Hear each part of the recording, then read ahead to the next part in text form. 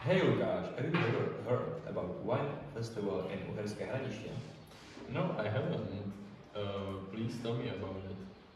It's one of the biggest festival in Czechia. Tell me more, please.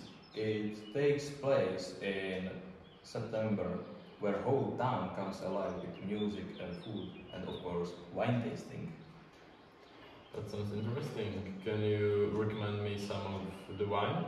Well, you can try blue Portuguese or Burchak. What is burchak?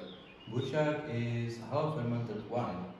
It tastes like grape juice, but has little bit of alcohol. Sounds delicious. Are there any activities without wine in it? Well, you can visit town or some monuments. Uherské Hradiště is a historical place, so there are many monuments. Okay, thank you. I will go there in the summer with my parents.